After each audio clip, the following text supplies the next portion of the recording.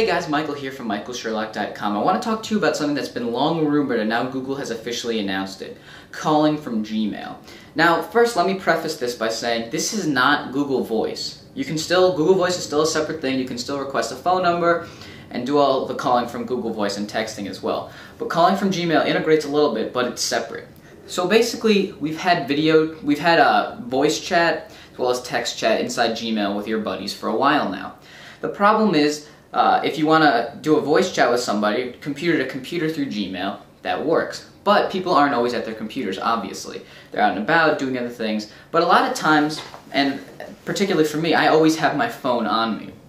So now the idea is to expand that voice chat network. So now you can make calls to landlines or mobile phones right inside of Gmail.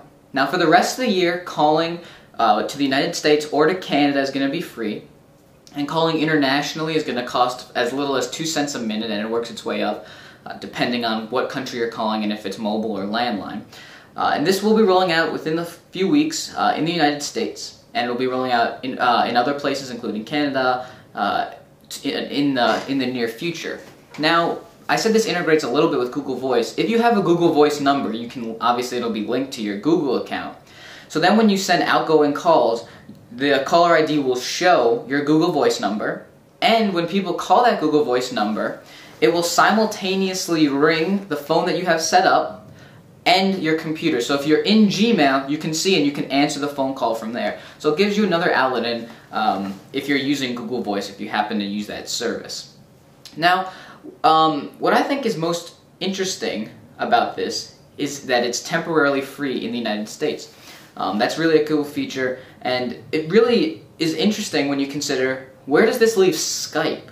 Skype, you have Skype out and you can pay money and call from your computer to mobile phones, landlines, whatever. But if you can do this with Google and Gmail and you get your own phone number and it looks to be less expensive based on the currency charts that I've seen, it really puts Skype in a hard place, especially because even if it was equal to Skype, Google, I think, even though they're not the incumbent, would have the advantage just because of how big the company is. But I think this is going to be a little bit less expensive and will integrate much easier with people that are new to the experience. Because with Skype, you create a new account, you do that. But a lot of people have Google accounts, so to get started with this is really just a part of the service that they already use. So that's just my opinions on that. I think it's going to be really tough for other VoIP competitors to beat Google.